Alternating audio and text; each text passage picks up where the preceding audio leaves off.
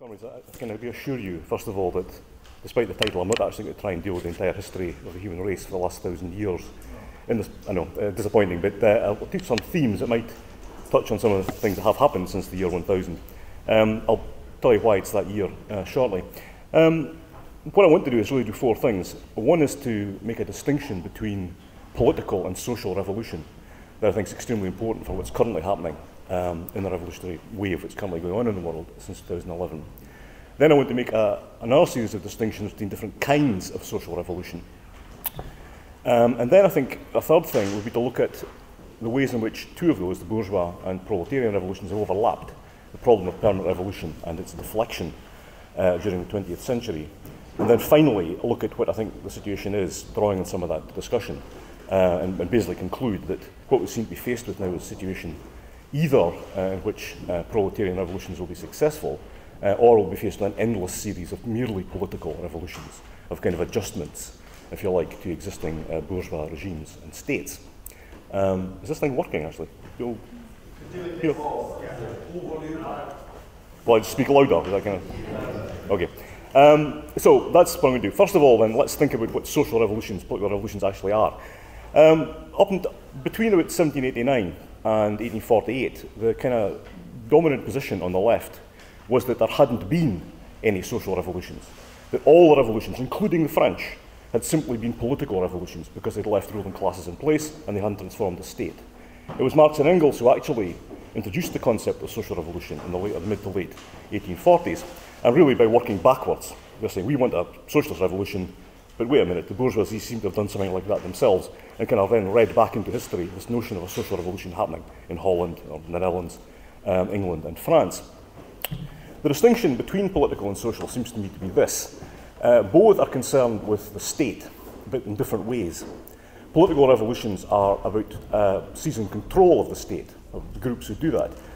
Social revolutions are about transforming the state completely, in a way that's actually tied in with the social economic transformation from one mode of production to another. Now what that means, basically, is that in history there have been very, very many political revolutions, going all the way back to the origins of democracy in Greece in the pre-Christian era and so on. But there have been very, very few social revolutions. In fact, there's only been 3, and one of them hasn't happened yet. So we're actually in a bit of difficulty here, thinking about examples in history and so on. The 3 I'll come to in a minute, but let's say a bit more about what political revolutions actually are. They seem to me to be situations where there's a struggle for power within the state, but within an existing ruling group, ruling class. And there may be different sections of it, but ultimately the same mode of production is going to prevail at the end. Now, that doesn't mean that there can't be mass popular intervention in these kind of revolutions. They're, social in that sense. There's actually demonstrations, riots, whatever. And it doesn't also mean that there can't be social reforms coming out of it, like the introduction of certain forms of democracy or land reform or whatever. But in the end, the same mode of production will prevail, and this seems to be the classic defining feature of a political revolution. Social revolution, on the other hand, is a revolution which either initiates or consummates the transition from one mode of production to another. Now I say either, because you cannot make generalizations about social revolutions. They're all actually quite different from each other, with certain overlaps at the edges, but they are all quite different. So you can't just make generalizing statements about the nature of the state. In some cases, a social revolution will kick off a transformationary period. In some cases, it will end it. And so in that case, you've got to look at the specifics of which ones we're talking about. If you think about the first of the social revolutions, the transition from slavery to feudalism, it's a very prolonged process, and at the end of it, you actually get the construction of a state, the perfected feudal state with the 3 orders and all the rest of it built in. This is why the year 1000 is quite important, because that's when this happens. But the socialist revolution is going to be quite different. Then you'll start with a seizure of state power, transformation of the state, and then begin the process of building socialism. So you cannot, I think, generalize about social revolutions in any kind of glib kind of way. You have to look at the cases. Now, a couple of points I want to make about the overlap between political and social revolutions. One is that there's a problem, I suppose, in that if you look at certain individual revolutions, thinking particularly here about 1688 in England or 1776 in America, they look like political revolutions. They don't look like very significant events at all. But if you see them as part of a process, a longer historical process, then you can see they are parts of social revolutions. 1688, if you take it in line with 1640, 1649, see that as an entire historical period, that the period of social revolution. In America, 1776, not desperately significant in itself, I think, but if you connect that to the American Civil War and see that as a process, then you can see that entire period as one of social revolution. So that's the first thing, there can be those kind of overlaps. The second thing is, and this is very important for what's currently happening in the Middle East and what has happened really since 1978, I think, is sometimes political revolutions are failed social revolutions, failed socialist revolutions specifically. And this is something you can trace all the way back to Germany in 1918, 1919. You have a revolutionary movement, it gets rid of the Kaiser, it gets rid of all sorts of, hangovers from feudalism, gets rid of all sorts of obstacles to democracy and so on, but it doesn't actually end up achieving socialism. All it does is rearrange the ruling class, or elements of the ruling class in Germany. And that's, by and large, been the outcome of most revolutionary upheaval, certainly in the West, since the First World War. Think about Portugal and so on, or in the East in terms of Iran. We have the possibility of a socialist revolution, but it ends up just being a political revolution because that's the outcome, and a reconsideration of who the ruling class actually are. So that seems to be something that we need to think about, because that's in some sense that's the most common outcome, and the common set of relationships here. Finally, I just want to say something about class struggle in relation to social revolution. And here I think we have to understand there are, in a sense, two kinds of class struggle. There's class struggle within a particular kind of social system, and there's class struggle between contesting social systems. This is putting it very schematically. But you can have, in feudalism, struggles of the peasantry against the lords. That happens all the time. But the peasants don't necessarily have the power to introduce or transform society or introduce a new society. In fact, that rarely, if ever, has happened. So not all classes have the same capacity for actually transforming society or for remaking it. Slaves don't, peasants don't, or most peasants don't. Although they can engage in class struggle and did, it didn't mean that was going to be the basis of some new form of society. So you can have class struggle within a society without it actually necessarily leading to anything else or any kind of transformation. And then you have the struggles between potentially different kinds of society, and here the obvious case is the bourgeoisie in its struggle against feudalism. And here you have, in a sense, two different kinds of exploiters engaged in struggle. Two exploiting classes engaged in struggle here. Now, something we don't often think about, but obviously that's true. And if you don't think about it that way, then what you end up doing, certainly in terms of the bourgeois revolution, is looking for revolutionary artisans and peasants and workers and so on as the revolutionary class. When in fact, actually, it's the bourgeoisie themselves who are, in a sense, the class who is really engaged here in the struggle for power. So, okay, so those kind of remarks, you can think about the great social revolutions and how different they all are.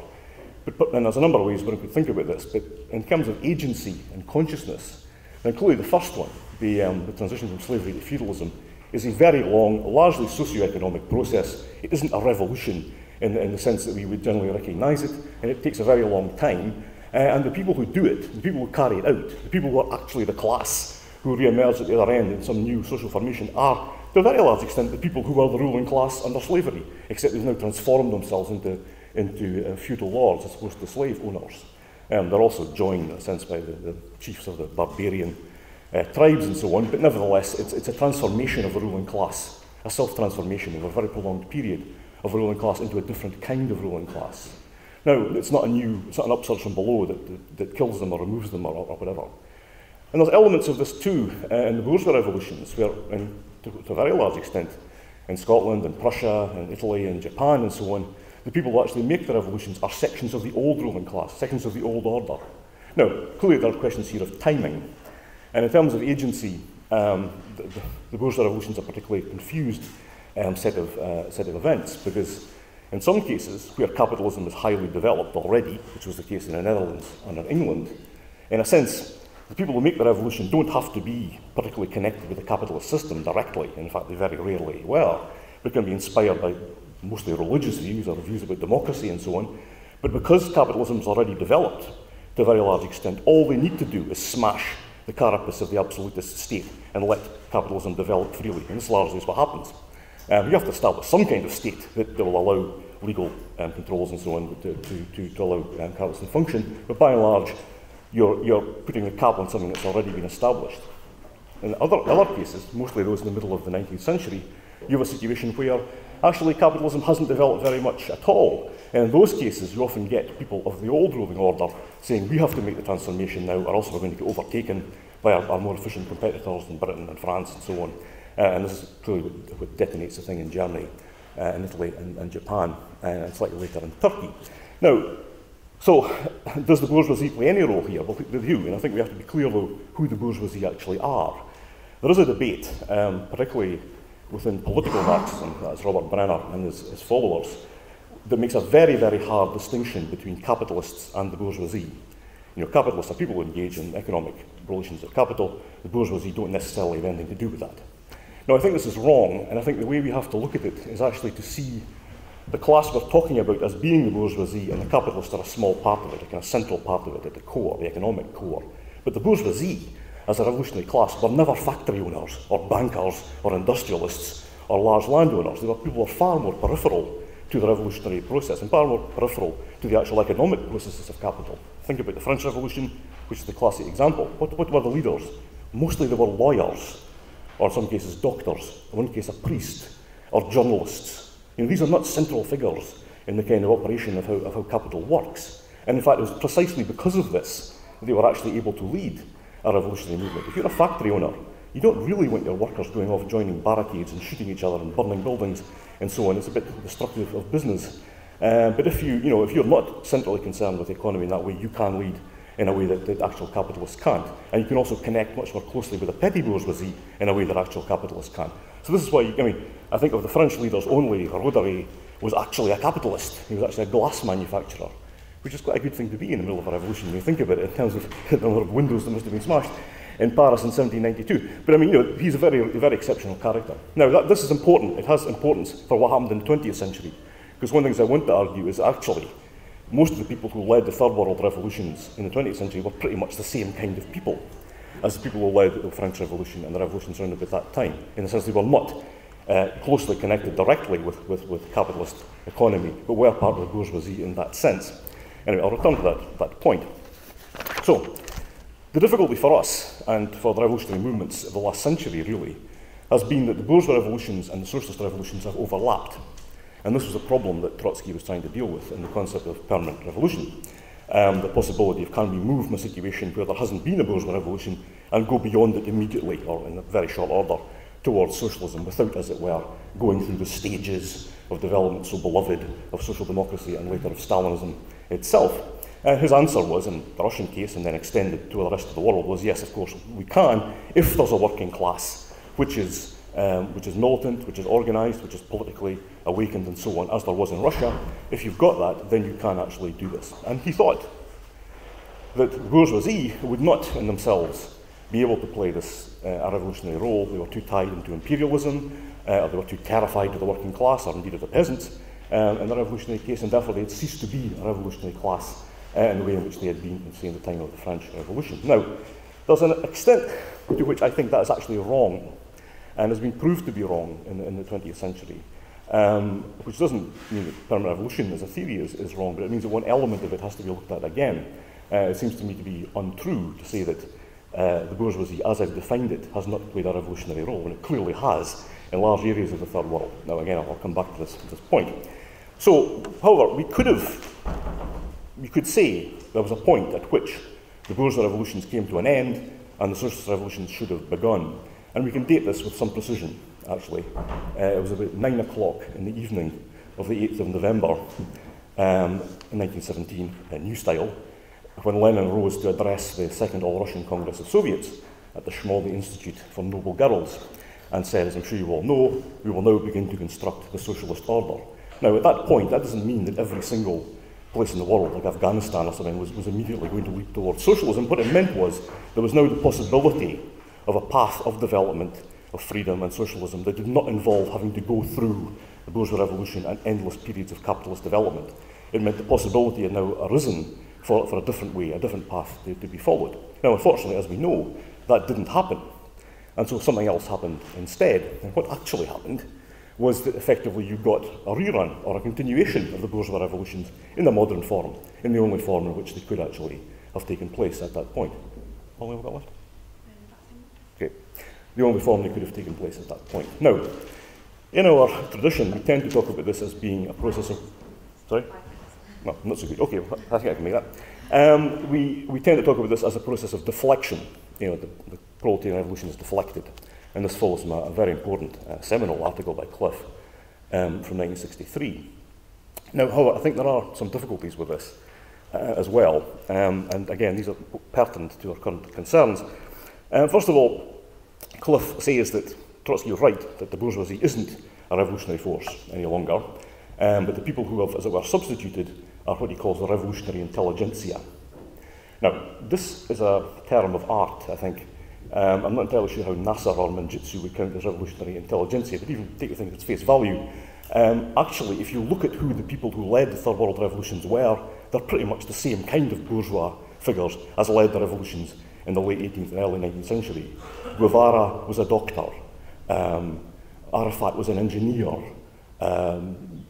Cabral was a kind of merchant's clerk who worked for some idiot Portuguese colonialist in Guinea-Bissau and wrote some very pungent pages saying how badly treated he felt, a man of his talents, having to work for these idiots, when he should be running the show. This is a classic bourgeois response to colonial or aristocratic blocks and their ability to progress. They're exactly the same kind of people. Now, of course, they were built into a much more state capitalist type of developmental project, but essentially they're the same class, the bourgeoisie in the broader sense that we've talked about. So it's not true to say that the bourgeoisie hasn't played a kind of revolutionary role. It has in the Third World. I mean, obviously, we're not talking about Europe or America, but in the parts of the world where it hadn't been accomplished, they still played this role.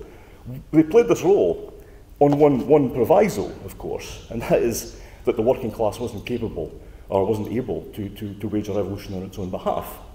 Now, that is interesting because in quite a lot of cases in the Third World, there was no working class revolutionary movement to actually act as a kind of counter to this.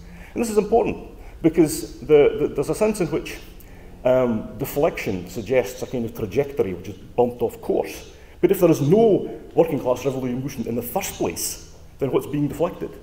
In a sense, in that space, in that gap, if there is no struggle from the working class, and I don't just mean strikes and so on, I mean actual revolutionary movement, it is possible for the bourgeoisie to play its old role and not to actually have to worry about the possibility of workers coming to power. The thing that's actually interestingly missing from Cliff's entire argument is any conception of an even and combined development as the possibility, as the conditions which actually set off working class struggle in the Third World. And it's partly because in not every country in the Third World is that true. In some places there wasn't an even and combined development to the extent that it was in Russia or in China, where it actually created very intensive working class presences which were able to enter into a revolt in this kind of way. In lots of parts of Africa that wasn't true, for example. Finally, you have to look at outcomes. And here again, I think there's an issue about what exactly is being deflected.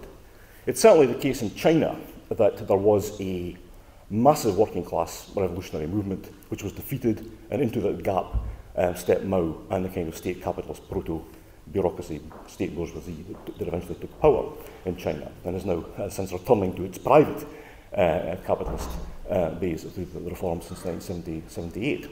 But in other countries there weren't revolution. There wasn't a revolutionary movement in Cuba, a working class movement in Cuba, and Cliff actually talks about this in his article. It was, there was no mass movement. There was a struggle between two sections of the bourgeoisie, one of which, the one led by Castro and Guevara, actually won. Now, in that sense, you have to, therefore, you're talking about two different things. You're talking about one situation where there's actually a bourgeois revolution still to be made. That was the case in China. In others, you're simply talking about a political revolution, a struggle between sections of an existing capitalist class, different sections of it, for power. So what does that mean for us now? I think permanent revolution, in the sense in which we know it in its classic sense, is probably over in that there is no longer a bourgeois revolution to take place. And if you're no longer a bourgeois revolution, then you can't really pass from one kind of revolution to another. I think the way in which we tend to use the term is actually about the possibilities of events or revolutions starting for democracy or for political liberty or for land reform or for some other less than revolutionary struggle, but something that starts off demanding reforms and then moves on to a greater revolutionary upsurge and the possibility of that happening. Now, that's certainly true, but that's true of every revolution, including things like the English Civil War and the Dutch Revolt. I mean, they all started as reforms as well, then moved on towards greater revolutionary upheavals. So in a sense, that's not very specific to our current period, simply to talk about the possibility of moving from reform and struggles around about reform objectives towards revolutionary objectives. So I think that we have to think about other things here. It seems to me that well, one other thing actually. One other argument that gets made, and Joseph Chinara made this against me recently, is the idea that we still need a theory of permanent evolution in order to contradict Stalinist stages theories. Now, the problem with this is that actually I don't think anyone has a stages theory any longer. Very few people actually think there's anything beyond capitalism. And even when people like Garcia Linera in Bolivia say the possibility of socialism at some point in the future, 100 years in the future, or 1,000 years in the future, you know, he's not really talking about achieving socialism. You know, this is like Ramsay MacDonald, you know, or something. In 1,000 years' time, we might actually get to this point. Nobody believes this, and in fact, the ANC are probably more honest about this and simply saying, "Yeah, this is it. Capitalism. That's all we've got. Have some reforms, possibly. You know, we're not shooting down miners or whatever, but you know, basically, this is it." And that's the attitude. So the idea, the old Stalinist lie, because they never had a real intention of going through several stages, but the old Stalinist stages thing is gone. So in a sense, there isn't anything to counterpose this to. What the argument is really about is whether socialism is possible at all. Now, 4 final points and I will conclude. What are the alternatives in revolutionary situations today? There seems to be 4. One is barbarism, and this has happened in large parts of Central Africa. Simply the collapse of the state, the inability of anyone to actually coherently put together some kind of social structure and things falling to bits. That's happened in some places. The second is outright counter-revolution, and that can be a temporary thing, and look at Bahrain or places like that, where in the Gulf states particularly, where the most recent revolutionary movements were simply defeated. But I don't think that's a stable situation. I don't think the old quasi-absolutist regimes are going to last much longer. I mean, maybe 5 years, maybe 10, whatever, but they will collapse. So counter-revolution in that sense, in the sense of simply preserving the existing order as it was, I think is only a stopgap operation. It isn't going to last. Which leaves you with two possible alternatives. One is an actual successful socialist revolution based on the working class and its allies and the peasantry and so on. But the other alternative is, and this is what I started with, is simply a continuation of different kinds of political revolution. Now, there's a famous article by Lenin called The Crisis in Social Democracy, which I'm sure you all know and could probably chant after me, where he says, what is the basis of a revolution? A revolution is where the ruling class cannot go on in the old way, and the working class will not go on in the old way. Now, there's an important clause here, which Lenin is very aware of. It's very true that the ruling class can't go on sometimes in the old way, but it can go on in a new way. It can find some other way of going on, possibly by getting rid of its immediately offensive sections of, Mubarak or whatever, and find some other group of people to go in their place and rule instead. And if the working class doesn't win, that is what is going to happen. It's the alternative to what. So in a sense, what we're talking about is a set of alternatives here. And I think that's the way to look at it, rather than thinking about deflections and so on. It's simply an alternative set of positions. Are we going to have socialist revolutions, or are we going to have a series of political revolutions which juggle the ruling class? That seems to be the context for the periods we're talking about and the challenges that's in front of us.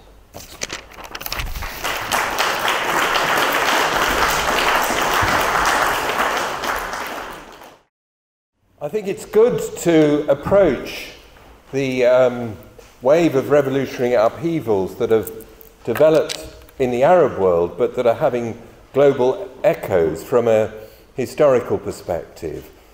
Not necessarily that of 1,000 years, but certainly from the perspective of the whole series of revolutionary experiences that have unfolded since 1789. Now, this isn't the focus of what I want to say, but I do want to say, in the light of what I understand to be the nature of those experiences, I don't really agree with what Neil said about deflected permanent revolution. And I just want to say something briefly about that. I mean, I think Neil's devoted 800 pages to writing a book about bourgeois revolutions, which is really important, and I recommend that people read. But it's important to be clear what a bourgeois revolution is. A bourgeois revolution is a revolution that creates the political conditions for the development of capital accumulation in a particular country. Permanent revolution is what becomes a possibility when you have a globally integrated capitalist system, which means that the kind of pressures for bourgeois revolution in a particular society, usually dominated by imperialism, potentially fuse with, because of the effect of capitalism on that society, with the development of independent working class struggle that then opens up the possibility of a revolution that doesn't simply break usually the hold of imperialism, the problem for the local bourgeoisie or would be bourgeoisie, but would overthrow capitalism altogether. In the case of deflected permanent revolution, what we have is a class, usually of the clerks of the imperial order, like Cabral, who Neil talked about, who initiate that revolutionary process, build broad popular alliances, and where successful, do precisely create the political conditions for capital accumulation in the sense of a process of capital accumulation which is, they hope, controlled within the country itself in the era where these processes mainly took place after the Second World War, producing a version of state capitalism. So I think that we're talking about something significantly more than mere political revolutions. We're talking about a particular kind of bourgeois revolution, social revolution. Sorry, that's a deviation from what I intended to say, but I feel that what Neil said was so provocative that it couldn't simply be ignored. But I want to go back to the focus of what I wanted to say, which is that why is it important to put the present revolutionary upheavals in a historical context? In part, it's for reasons of principle. Lukács said that Marxists always read the present as history. In other words, we read what happens in the present as shaped, not simply shaped by the past, but enacting in a way that both repeats but also goes beyond past historical processes. And we need to do that in the case of the revolutionary upheavals that began in the Arab world. But I think there also have been more immediate political reasons why, in our tradition, we've tended to emphasize the historical continuities in the case, for example, of the revolutions in Egypt, Tunisia, and Syria, and so on. And that's because the dominant discourse about these revolutions vacillates between two poles. One pole is that of absolute novelty. Not absolute novelty on a world level, but in the case of the region. These are liberal revolutions seeking to produce versions of the kind of neoliberal capitalism that exist in the West, but organised and coordinated and directed through new social media. That's the dominant narrative. That helps to explain why the Obama administration has reacted to the riots in places like Libya and Egypt with a tone of injury. You know, these are our revolutions. How dare you, demonstrate against us and kill our ambassador and that kind of thing. We own these revolutions. That's one pole. The other pole is the Islamophobic pole. The danger that this is all just going to be swept away in a wave of Islamic reaction. That's the dominant way of presenting the revolutions, but there's also a left version of that, which again vacillates between absolute novelty and Islamophobia. In this case, the absolute novelty is understood in autonomous terms. So if you read Michael Hart and Tony Negri's recent pamphlet Declaration, it's all about the Arab revolutions plus the 15th of May movement in the Spanish state, plus Occupy as cases of purely horizontal struggles that don't need parties or trade unions or any old-style left organisation and so on and so forth. That's the pole of absolute novelty. The other pole is, frankly, Islamophobic, fear of sort of dark Islamist reaction coming to dominate as a result of the revolutions. Now, I think that in the face of these, I think, really quite bankrupt approaches, we've been right to stress the continuities between the present upheavals and classical revolutionary processes, going back to the French Revolution, but also encompassing the era of the Russian Revolution and so on. And I just want to identify some of the key elements in what we've stressed. First of all, revolutions as products of wars and or economic crises.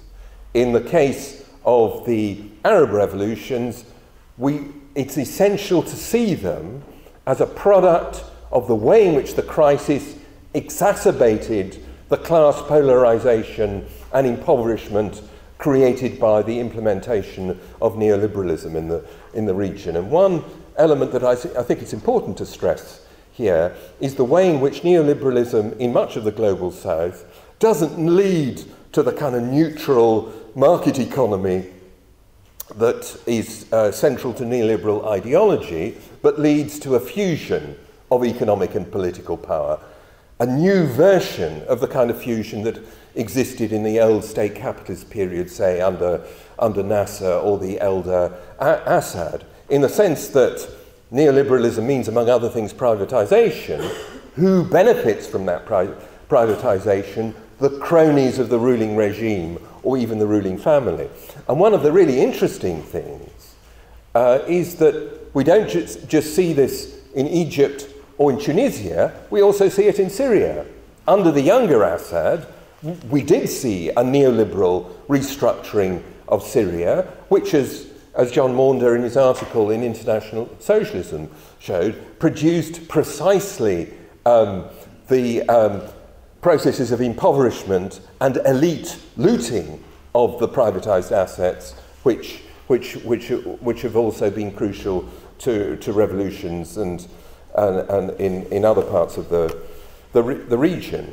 The second element we've stressed is that the drive is struggle from below, and we've in particular highlighted the importance of the workers' movement in these processes in a way that the dominant discourse tends to ignore.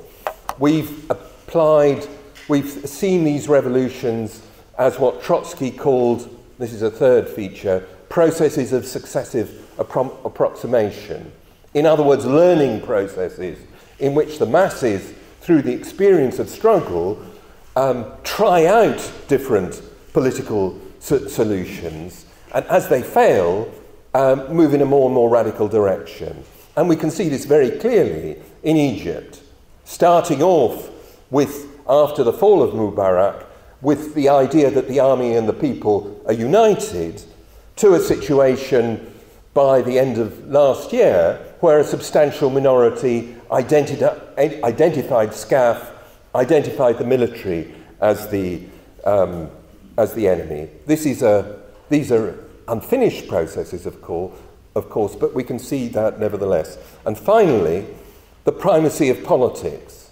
In other words, as Neil stressed, revolutions, whatever their basic character, are struggles over the state and over state power. The kind of lyrical rejection of the state that you find in the writings of people like John Holloway and Hart and Negri, change the world without taking power, avoids the way in which, in a revolutionary situation, the focus of struggle is around the state power, winning it, breaking it, in the case of a socialist revolution, creating a different kind of state. And revolutionary strategy and tactics have systematically to be bent in the light of an understanding of the centrality of the state, the primacy of politics.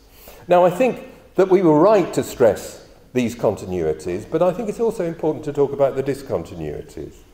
And I want to do so by invoking the focus of the book whose 25th anniversary we're remembering, Revolutionary Rehearsals, because the collection of essays that Colin edited, that Colin brought together in that book, are essentially focused on mass upheavals, proto-revolutionary upheavals, alas not successful revolutions, certainly in producing socialist revolutions, that took place during the last great upturn, the upturn of the late 60s and early 1970s, which in the case of the so-called newly industrializing countries, that's what they used to be called, they're now whatever the emergent market economies, we can see stretching beyond the period where the upturn unfolded primarily in the advanced capitalist countries, the late 60s and early 70s, well into the 1980s. If we think about the Iranian Revolution, if we think about solidarity in Poland, if we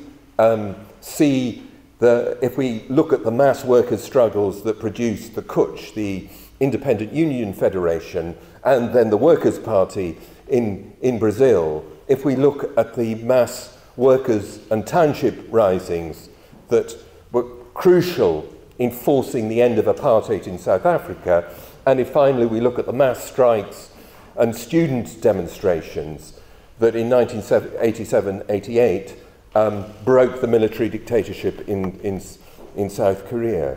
Now, it's important when we look at that wave of struggles to see who the protagonist of those struggles were. Primarily, centrally, it was the working class, but not the working class in the abstract, but a very definite kind of working class. The working class produced by what historians often call the Second Industrial Revolution. The Industrial Revolution that begins at the end of the 19th century and that leads to the development of industries like electricity, chemicals, and in particular particular car manufacture. Because if you look at these struggles again and again, at the heart of them are car workers, not always, of course. They're the shipyard workers who initiated the struggle of solidarity in Poland. I've never forgotten a photograph of women steel workers demonstrating during the strikes in South Korea in 1987. But nevertheless, what we're talking about is a working class formed in big industrial plants where often the centre of militancy was the auto industry. And I think we can see these upheavals as the culmination of a cycle of struggle that really starts in the 1930s with some of the most important mass struggles provoked by the Great Depression. For example, the unionization of basic industry in the United States in the mid-1930s. This is the historical moment at which places like Detroit or Billancourt, the centre of the most important plant of the Renault car company, become the key reference points for the power of organised workers in those countries. And we see mass working class organisations, both trade unions and political parties, traditional political parties, playing an absolutely central role. Now, of course, a central part of the dynamic of this period of upheavals is the emergence of a new revolutionary left, or the expansion of a new revolutionary left that seeks to challenge the dominance of the traditional workers' parties. And again, there's an interaction, a challenge and response, one might call it, in the words of Arnold Toynbee, between the new revolutionary left and the traditional reformist parties, most importantly the communist parties, certainly in Western Europe.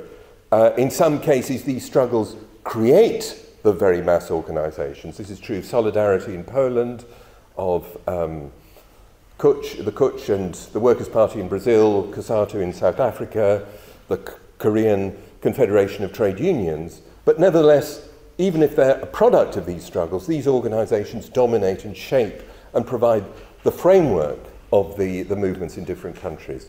Now, the situation is really different now.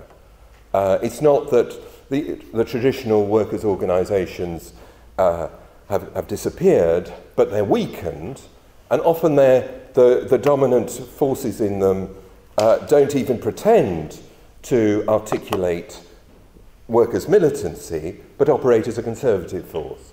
The most striking contemporary example of this is the Marikana strike in South Africa, a strike vehemently opposed by NUM, the National Union of Mine Workers, which isn't any old union in South Africa. The emergence of NUM, organising black workers in the key industry in South Africa, then as now, was a critical moment in the development of the independent workers' movement in South Africa in the 1980s.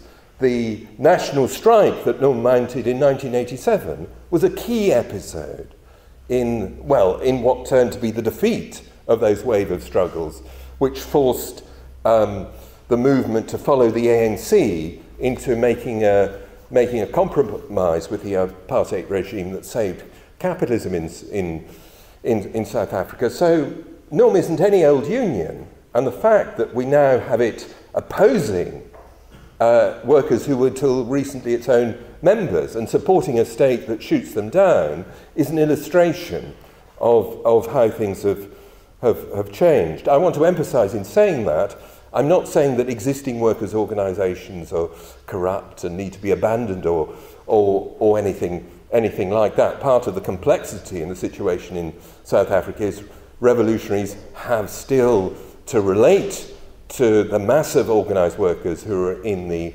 established unions inside COSATU, as well as those who are breaking away from them. Now,